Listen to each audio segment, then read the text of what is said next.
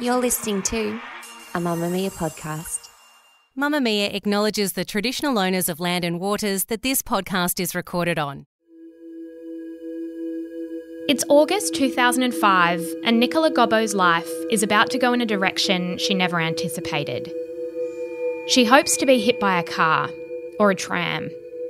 Anything to get her out of the mess she's currently in. She's a successful defence barrister, best known for defending Melbourne's most prolific organised crime figures, from Carl Williams to Tony Mokbel. But things have become very messy. She wants to get what she calls the Mokbel monkey off her back. She's become too involved in ways she says she never intended. She'll later say she's tired of being stood over by criminals who are manipulating the justice system. Nicola is scared, she's distressed, and she's about to break down. I can vividly remember thinking, I just can't keep going. I can't do this anymore, she told the ABC. When she arrives at the courthouse and finds two detectives standing outside, words spill out of her mouth and tears fall down her face. She tells them things she shouldn't. The detectives see this as an opportunity and suggest something that's never been done before. Her decision that day would affect more than 1,000 people and ultimately force her into hiding. The most resounding question when it comes to Nicola's behaviour is why? Why did she make the decision she did? And there's one woman best positioned to answer that. Everyone was looking for Nicola Gobbo. Lawyers wanting answers, hundreds of other journalists, and my most pressing concern, half of Melbourne's criminal underworld. But only me and my colleague Josie Taylor had managed to make contact. I'm Jessie Stevens, and this is True Crime Conversations, a Mamamia podcast exploring the world's most notorious crimes by speaking to the people who know the most about them. In today's episode, I'm speaking with Rachel Brown. Rachel is a Walkley Award-winning investigative journalist, author and podcaster. Rachel is the host of ABC's true crime podcast, Trace. The second season of Trace investigates the story of criminal defence lawyer turned police informer Nicola Gobbo, who's most popularly known as Lawyer X. You can find a link to Rachel's podcast, Trace, in the show notes.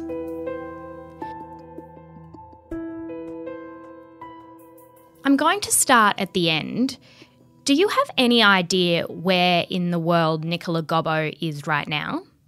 No, I don't. So the last time she called me was from Brisbane when she was coming into Brisbane Airport with her two children.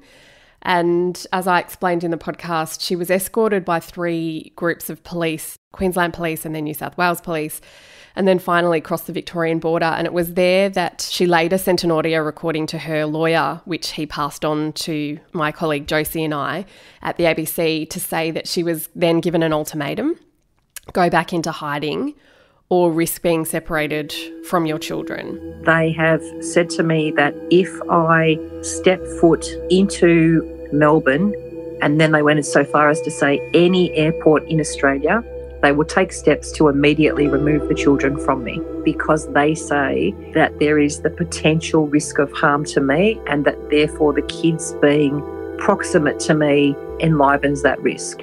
And so the next time I heard her voice was at the Royal Commission in February. But at the moment, because of that ultimatum, I don't know where in the world her and her 2 kids are. That's partly bittersweet for me because as a storyteller, you want to know how the story ends, and as a human being, you know. But part of me is glad I don't know. I would rather not know. I think it's safer for her. And I think it's just one of those things that it's safer for her and the kids. And that theme of safety and her being pursued or threatened by anyone knowing where she is obviously comes through the whole podcast. Who is pursuing her? What is the greatest threat to her right now? This is a really interesting question. So when I started looking into whether or not doing an interview with her somewhere would be safe, I assumed, because that's what I'd heard as a journalist, that she was at threat from being hurt by people with underworld connections, maybe former clients that she'd betrayed. Like, that's the narrative that Victoria Police has put out. I'm not saying it's right or wrong. That's just what I've heard in documents before the Royal Commission back in 2014 that had her placed in the highest risk category there was. And this was when they were trying to get her to enter the witness protection program. So I've read all of that stuff, and there's various groups that Victoria Police thinks might want to hurt Nicola Gobbo now that they know that she was secretly acting as a police informer. But if you ask Nicola, which I have done, every time I had an assumption about her, she kind of threw me for six, because I said, I just assumed that you're in danger. Her view of it, and again, this could be wrong, is that she feels like Victoria Police just want to make it seem like she's in danger so that they can keep controlling her and what she does and where she is and what she says. She thinks that she's not in as much danger as Victoria Police says she is. She thinks that a lot of the people that she is said to have betrayed, like, she's more useful to them as they're going through their appeals in trying to get out of jail or have their sentences reduced, for example. And her argument is that she feels more in danger from Victoria Police, be it because they want to silence her or if there's any corrupt elements that might have things to hide. So that was a very new perspective that I hadn't thought about before. And again, I want to make it clear to your listeners, I don't know which one's right, because both parties have their reasons for making these arguments.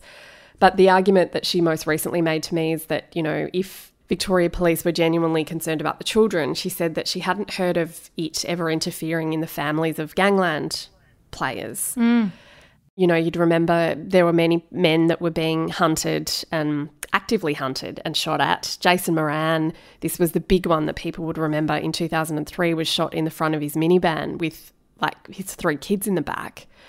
That does, I was talking to my colleague Josie Taylor about this, and then that does, to play devil's advocate, help you understand Victoria Police's argument, I suppose, because, you know, those kids potentially were in danger.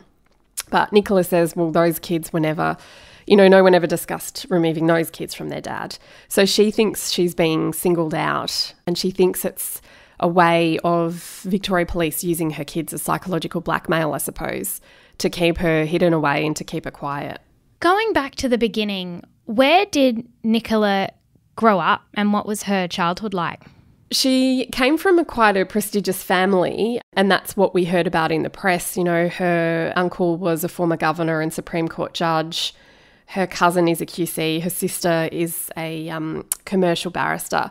But when she tells the story, she says she came from quite humble beginnings. Her parents were immigrants. Their parents started a soup kitchen in Carlton. And so she says that she wasn't born with a silver spoon in her mouth.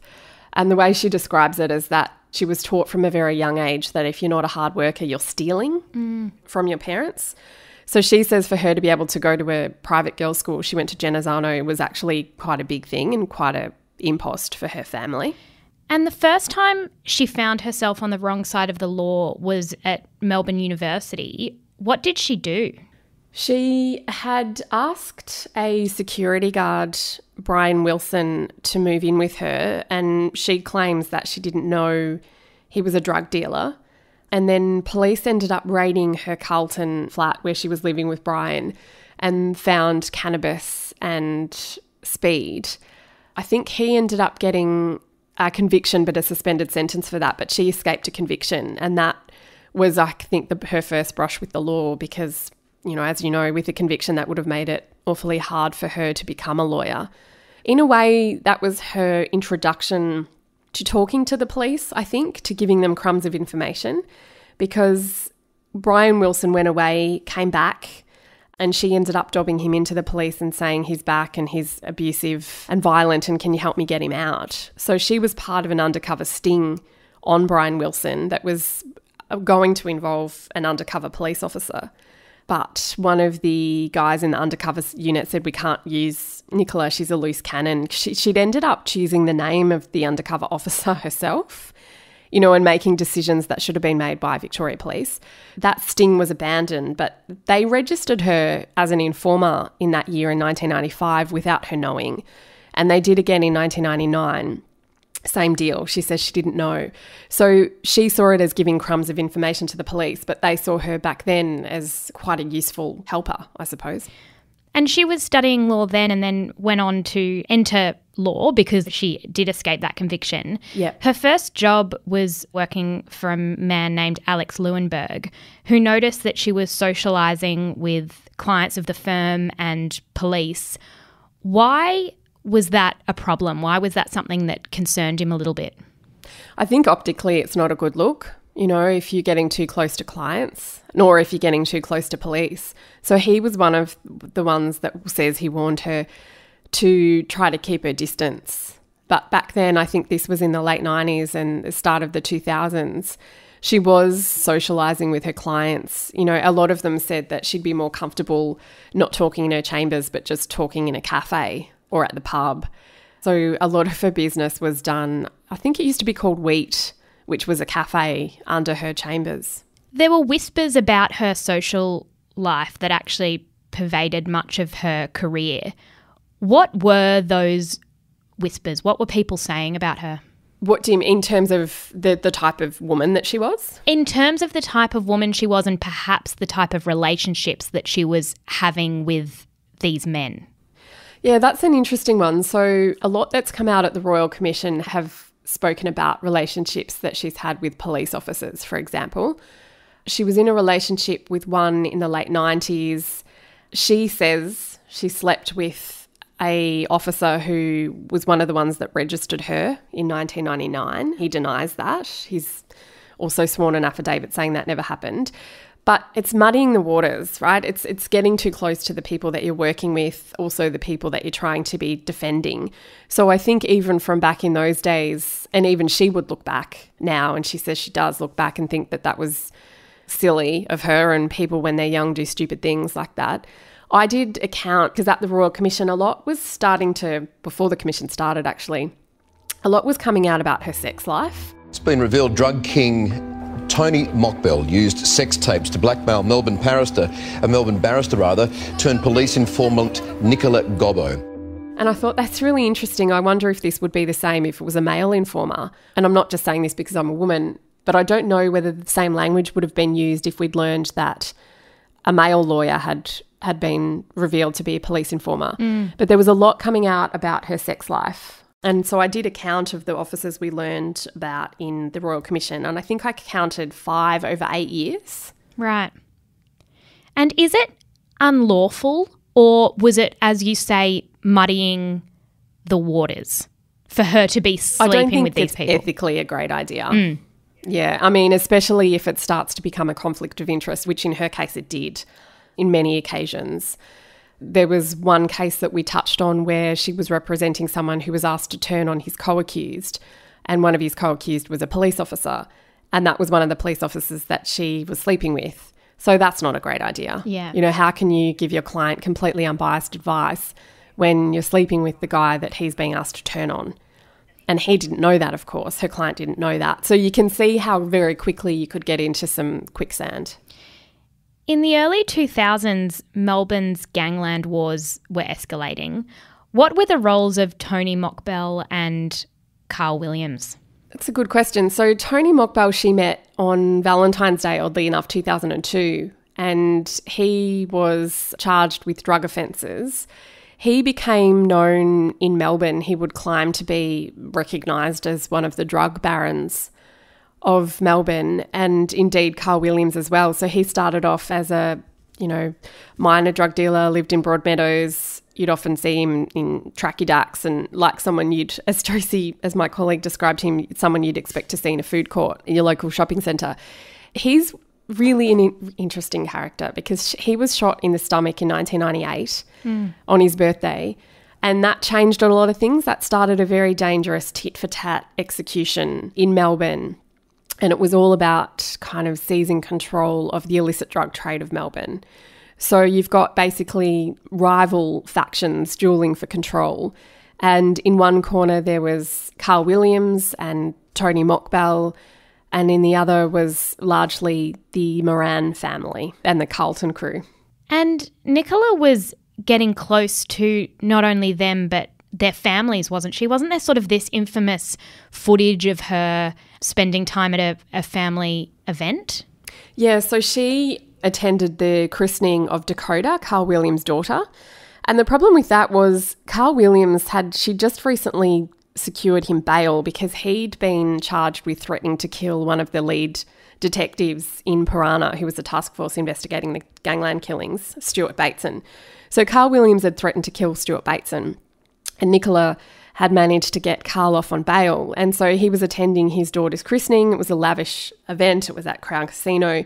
And she got up on stage and did a toast, and she mocked Stuart Bateson. Here's that audio courtesy of Channel 9. I've been asked to make a special thank you, and a special thank you that Carl could be with us all tonight. You can say 3 cheers. No, you can. You can. Three cheers. To the boys at Piranha, and in particular Stuart. She said, 3 cheers for the boys at Piranha, in particularly Stuart Bateson. And that was a dig at Bateson because he was chasing Carl. Now, you're getting into very murky territory there. You're at a christening for one of your clients, and then, she was having a jab at the police force at the same time. So, pardon my French, but she pissed a lot of people off. The police force are chasing these guys. In their mind, she was a thorn in their side because she was helping them get out on bail. So they saw it as her helping facilitate their operations and keeping these guys on the streets. Did police think more was going on? Because it's one thing to sort of be representing your clients. It does seem unprofessional is not a strong enough word, but to then be attending christenings or events with their family. But they ended up putting police surveillance on her in 2003, and they sort of thought she was assisting those big-name clients in a pretty serious way, didn't they? Yeah, they did. And they were right to think that. They were hearing conversations that she says they would have heard conversations that she was having with her clients and assumed that she was in it with them, facilitating their crime. They did request surveillance on her. I think it happened again later, and one of the guys in Piranha told his detectives, well, stop whinging about her and do something about it. So bring me some evidence that would support an affidavit for a listening device or something like that. But they very much saw her as facilitating the Mokbel Williams crew. There's some really good stuff before the Royal Commission in documents a police timeline of the reasons why Victoria Police thought she was in a lot deeper than what Nicola would have you make out. And this amount of sort of, you'd imagine, stress, because she's spending a lot of time with big-name criminals. The police are pissed off with her. She's trying to keep a lot of people happy and a lot of really serious people happy, and the stakes are beginning to feel very, very high. She had a pretty significant health scare in 2004. Do you think that was stress-related? I do. She's told me about that era, and it was to do with a hole in her heart that she didn't know she had, but I also think it was brought on, indeed partially, by stress. The way she tells it, the question you just asked me about police thinking she was involved, she has said certain things to me about being asked by her clients to make cases go a certain way. So they would ask her to go in and represent certain people who'd been busted and do what suited them to keep them clean, if that makes sense, whether it be pleading or staying quiet. So that was what caused her meltdown in front of 2 police officers in the end in 2005. She said, they're manipulating me to do certain things and I'm sick of it. I'm sick of them playing the system. But in 2004, just before that, she'd been involved in 2 big events that I think could have potentially, increased the stress, which was she helped a hitman roll on Carl Williams. And so she was trying to keep her role in that quiet. And then, of course, the infamous Hodson murders happened. Terry Hodson, who was a police informer, and his wife Christine in Kew. And she was involved in, it seemed like, every facet of that. She was involved in representing lots of different parties and I think had a few conflicts there. So she was trying to deal with the wash up of the Hodson murders. I won't go into too much detail because it's a very complicated case, but she was representing people from all sides of that saga. And then she had a stroke. She was accused of knowing that was going to happen, wasn't she? Well, I did ask her that. I said, did you have any idea? And she looked at me with disgust, actually, said, no, I didn't know. The reason why that has come up in the Royal Commission is to take you back a step. So the Hodsons were alleged to have been murdered because Terry Hodson was going to give evidence against two police officers, Dave Mischel and Paul Dale. And the trio were said to have organised the burglary of a drug house in Dublin Street, Oakley. I'm sorry, this is very confusing, but one of the drug house babysitters, his name was Ahmed. And so to answer your question, and I'm sorry if I'm confusing listeners, but Ahmed was supposed to be guarding those drugs, and then the house was burgled. Terry Hodson was going to end up testifying against those two police officers. And then so Ahmed ended up having dinner with Nicola Gobbo the night of the Hodson murders. And in a lot of documentation before the Royal Commission, it's been suggested that he might have known that Terry Hodson was going to be murdered and perhaps tried to use Nicola Gobbo as an alibi. Right, because Terry was murdered along with his wife, who was not a police informer, and it's been described as one of the most significant murder investigations in Victorian history.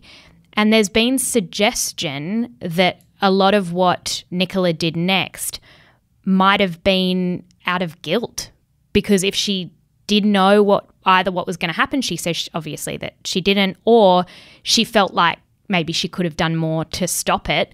What do you make of that theory that guilt might have been a motivation for her next steps? It's a strong theory, and I did put that to her, and I never really got a straight answer from her on that. She said, or subconsciously it might have been, I think was her answer. I mean, Christine Hodson was, just out of interest, she was registered as well as a police informer, but I think that's because she knew, she'd always be there when Terry would be giving information to police. So they were both registered as informers. Right. But when they were murdered, yeah, that's indeed one of the theories that a lot of officers have put before the Royal Commission, that in fact that she either might have known about it or perhaps maybe thought that she should have known about it and wasn't able to stop it, that might have been a catalyst for her becoming a police informer in the first place. Gavin Ryan was a police officer that told that to the Royal Commission, that he had a hunch that might have been her motivator. And interestingly, a few of her police handlers have written that in statements before the Royal Commission. But yeah, as I said, when I put that to her, because it seems like it fits, right? Yeah. She said, well, subconsciously it might have been. And that was the most that I've ever been able to get out of her on that one. You're listening to True Crime Conversations with me, Jessie Stevens. In today's episode, I'm speaking with investigative journalist Rachel Brown about the case of the lawyer turned police informer, Nicola Gobbo. Things seemed to unravel for her after that, and there's the day in August 2005 when, as you were saying before, she was rushing to court and she kind of broke down about how stuck or trapped she felt. And that conversation that she had changed the course of her life. What happened from there? The police then started using her, didn't they? She would say that she was being pressured to represent a client that she didn't want to represent. She said that Tony Mokbel wanted her to represent this guy and make sure that he, whatever he said to cops, would serve Tony Mokbel. So that was, she says, her breaking point, that she was going to court that day. She'd called a detective in the morning called Paul Rowe and said something that he found quite remarkable, is that, I'm being manipulated. I don't want to represent this guy. He won't get a fair hearing. And then at court, she basically said the same thing to Paul Rowe, that she was being manipulated by her clients. And he couldn't believe it. I mean, this is basically the opposition giving him free intel. It would have been something he suspected, but to hear it from her mouth, I think he felt quite shocked by. And he said she was distraught. She was not sobbing, but crying a little bit. And so he said, well, we should talk more this afternoon. And so he went back and told his boss and said, you'll never believe what just happened. So they drove her somewhere that afternoon and started taping her. And that was what led to her becoming a police informer. In the next couple of weeks, they handballed her to a secret unit that was set up especially to deal with informers. And it was there that she met two men who would become her prime police handlers. And they have the pseudonyms of Sandy White and Peter Smith. For people who might not understand the role of a police informer and the role of a defence lawyer, why are those two things so incompatible? Like, what made that decision so shocking? Well, it's working for the opposition. So as a defence lawyer, her job is to ensure that her client gets a fair hearing, that their case isn't prejudiced. But as a police informer, it's your role to feed secrets to police. So all this comes down to very dry, and it'll sound boring, concepts of what's called LPP, legal professional privilege, and conflict of interest. And with legal professional privilege, it's that sacred bond between a lawyer and their client. That information is to stay between the lawyer and the client. So what the Royal Commission is looking into at the moment is, did she breach that? Did she pass on any privileged information that her clients told her to police, which helped police arrest her client? Or was she passing on information that she gleaned that wasn't privileged, that she might have heard at dinners or parties? She gave me a really good example once because I couldn't get my head around it. I said, how could you betray your clients? In some cases before the Royal Commission, she has admitted to passing on legal professional privilege. But she said to me that the idea that the public has to do with LPP, and a lot of lawyers might balk at this, so don't shoot the messenger, but she said that a lot of people think that every conversation that a lawyer has with their client is privileged. And she said that that's not true. That, let's say I'm your lawyer and you come to me and you tell me about the advice you need for a murder case, that's privileged. But then if you then turn around and go, oh, by the way, my mate Jessie has just set up a drug lab in Strathmore, for example. She says that that's not privileged. And then you get into this really, really murky grey area, which no one has actually been able to give me a clear steer on, as to whether or not that she did the wrong thing by passing things like that on. Right. And the question that resounds throughout this whole case is why? Why would she start talking? It feels so dangerous with the people she's dealing with. It doesn't sort of really seem in her best interests. On the surface, it seems like it's almost people-pleasing, like she didn't want to let anyone down. And so whoever asked her to do something, she sort of just said yes. Is that why you think she did it? Why does she say she did it? This is such a difficult question, and I still, at the end of this podcast, I'm not sure whether I came to an adequate answer. That was my big question going into this, is why. I knew the Royal Commission would be sorting out the what, and that's its job, but I wanted to know why this high-flying defence barrister would jeopardise her livelihood and possibly her life to give information, because as far as I could tell, she wasn't getting anything out of it in terms of, she couldn't tell anyone, so it didn't help her reputation or anything like that. She wasn't getting paid to be an informer. I saw it as just a ludicrous life choice. And when I asked her why, she describes it as a cocktail of factors. So the first one is, I think she said once, to get the Mokbel monkey off my back. And that goes back to what I was talking to you about before, that she felt like clients were playing the system. It's a complicated, messy, misreported, misunderstood thing. But the reality is that it was probably a perfect storm, and I felt morally and ethically challenged. And she said she was fed up with it. Another reason, I think, is that, and this has come through in a lot of the material before the Royal Commission, I think a lot of people will laugh at this, but I do think she has perhaps still a low self-esteem, and there was a desperate need to be wanted, to be liked, to be needed, to be at the centre of attention. And so I think she went from wanting that from her, I guess, criminal social circle and feeling like she was the centre of attention there, to then wanting to be needed by the Victoria Police Force. Because I could not work out how to not disappoint anyone or how to not let anyone down and how to get out of that mess, or probably in a way that meant I didn't have to stand up to anyone, which seems to be what I had an inability to do. How was her mental health in the years that followed? Because there were a lot of lies that she was going to have to keep track of. And you say in the podcast that it's mind-blowing how she was able to actually do that and remember what she could and couldn't say. Did it take its toll? I think it did, and I think she wouldn't even realised at the start the toll that it was taking. I genuinely got exhausted listening to her tell me stories, sometimes of what she had to remember that she didn't know, if that makes sense. Yeah. You know, things that she'd learned that she shouldn't know. And so to not mention that, and the number of people that she was dealing with, and she had a lot of conflicts of interest. As I said, she was representing different parties from different crimes.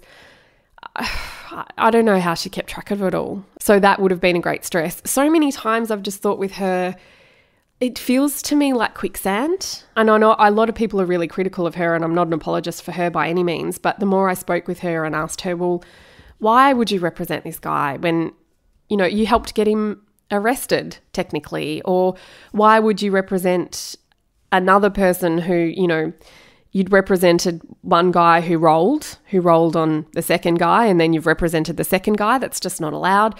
And the way she described it to me was, I almost felt like a quicksand scenario. You know, the harder she swam to get out of danger, you know, to keep her name out of documents, for example, so people wouldn't realise she'd represented certain people, the harder she swam, the more she sank, I think. And I think, as I said in the podcast, there were opportunities for her to get out and she didn't take them.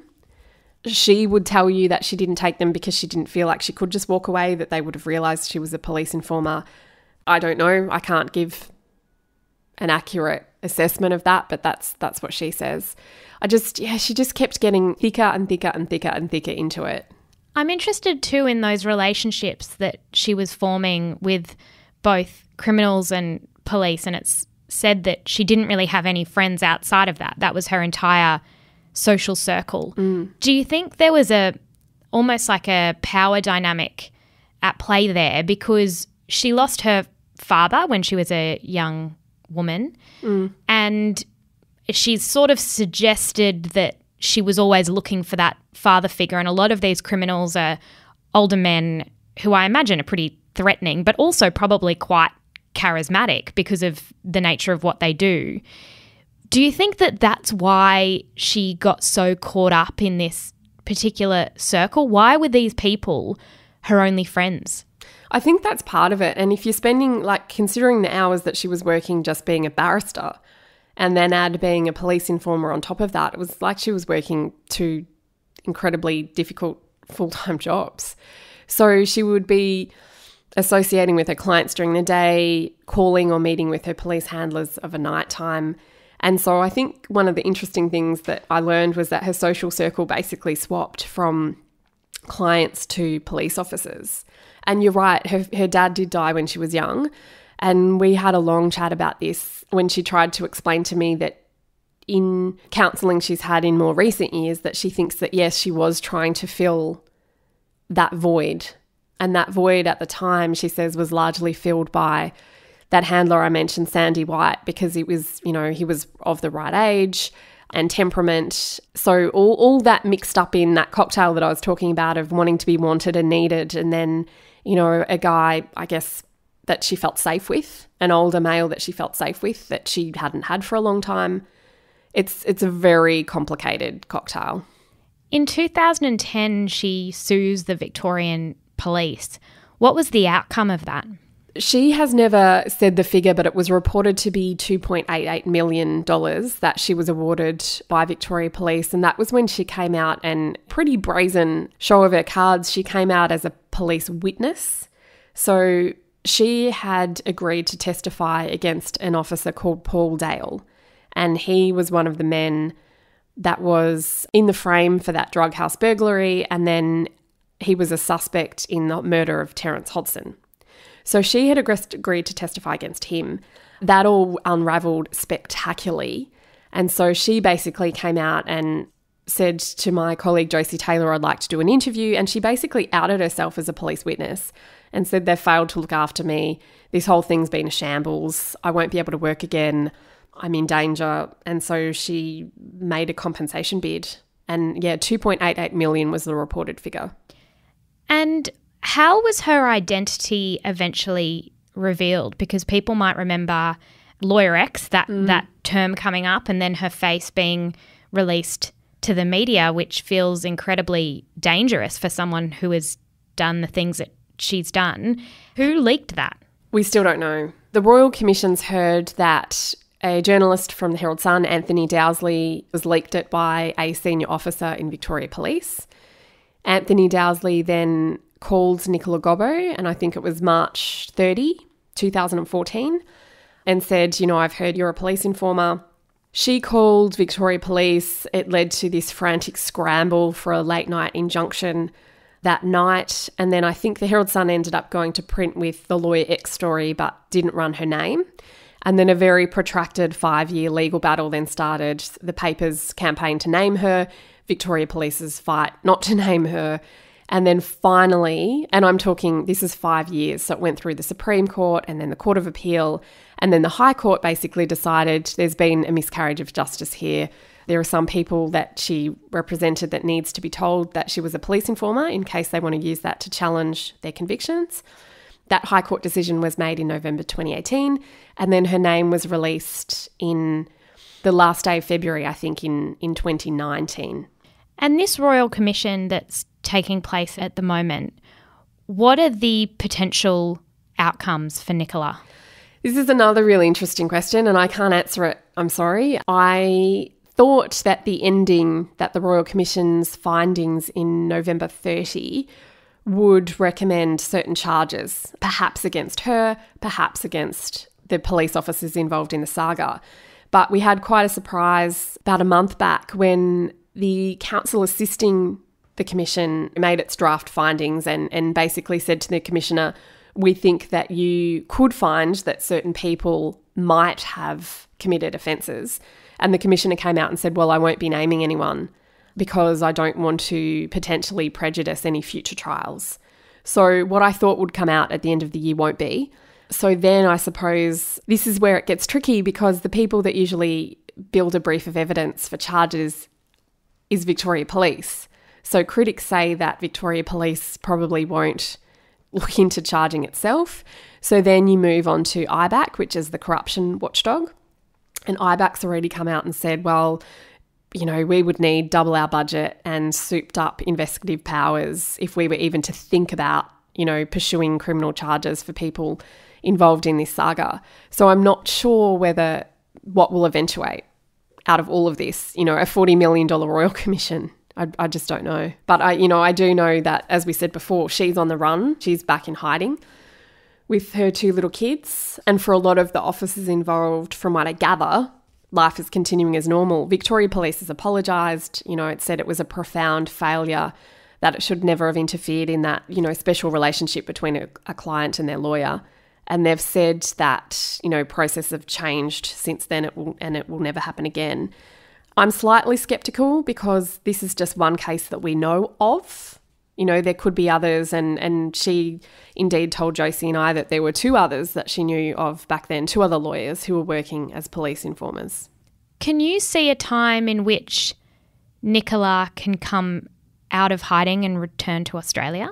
No, sadly not at the moment. It feels so politically fraught at the moment. Yeah.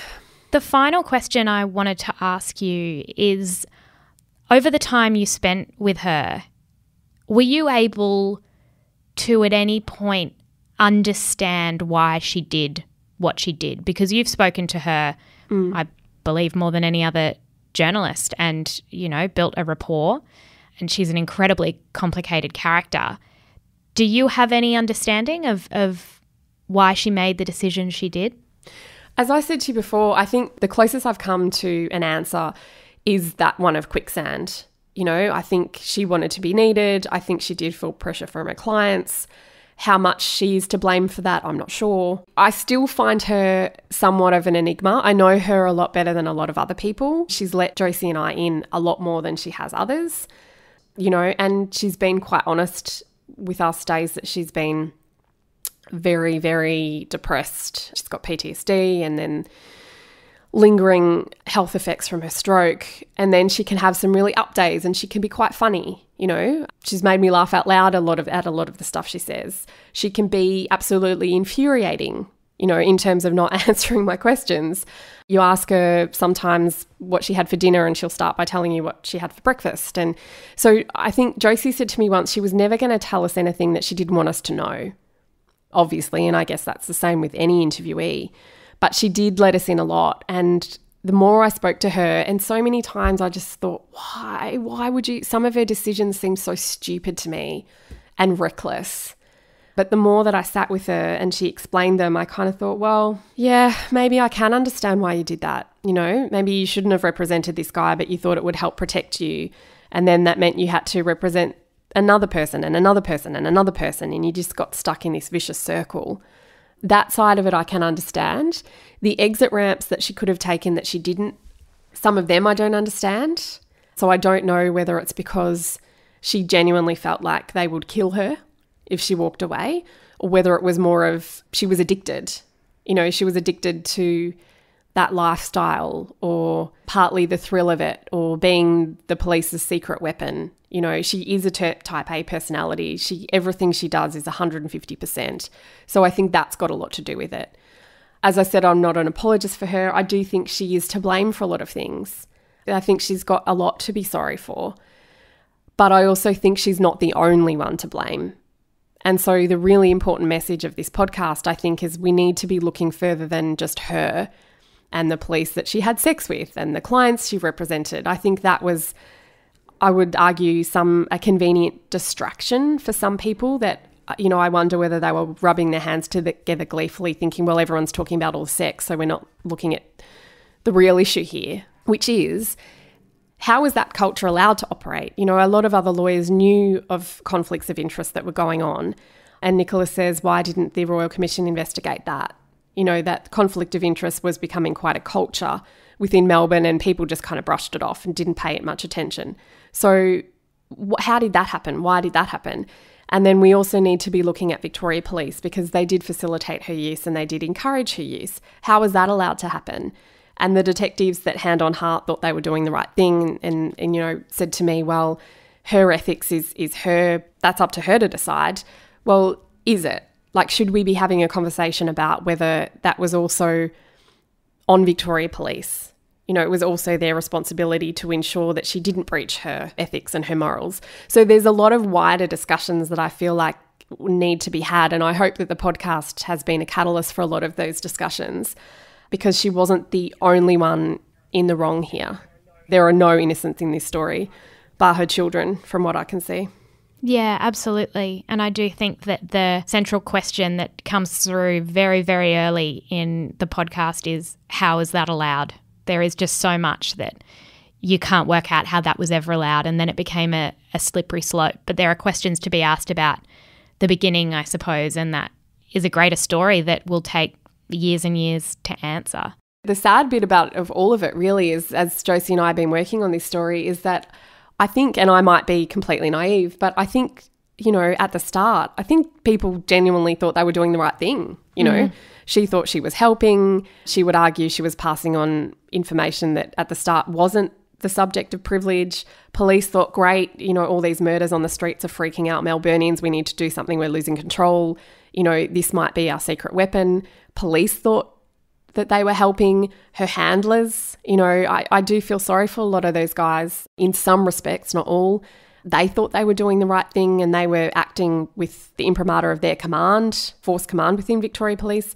So there's no one kind of villain behind the curtain, I suppose, that was pulling all the strings. I just think this has been like a very slow burn of a lot of things that went wrong. And like I said, just people just sunk further and further into the quicksand and has left us all with the mess that we find ourselves in now. Absolutely. Thank you so much for your time. I really appreciate it. Thanks, Jessie.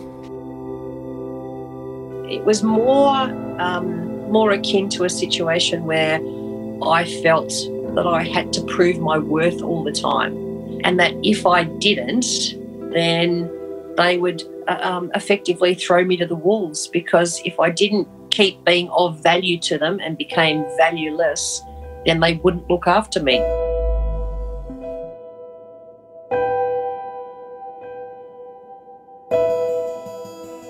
Rachel's podcast Trace is available on the ABC Listen app or wherever you get your podcasts. Head to our show notes to find a link to listen. True Crime Conversations is a Mamamia podcast hosted by me, Jessie Stevens. Our producer is Lem Zakaria. The executive producer of True Crime Conversations is Zoe Ferguson. If you'd like to find out more about the show, don't forget to join our online community. Just search for True Crime Conversations on Facebook or make a request to join.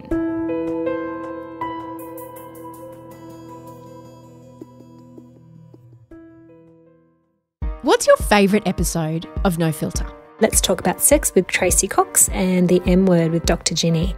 My all-time favourite would be Jana Pittman. Oh my God, I absolutely loved the Miriam Margolyes episode. Join me, Mia Friedman, every week as I sit down with people who tell their stories very candidly and who aren't afraid to be all kinds of vulnerable. You can listen to No Filter now on Apple, Spotify, or wherever you get your podcasts.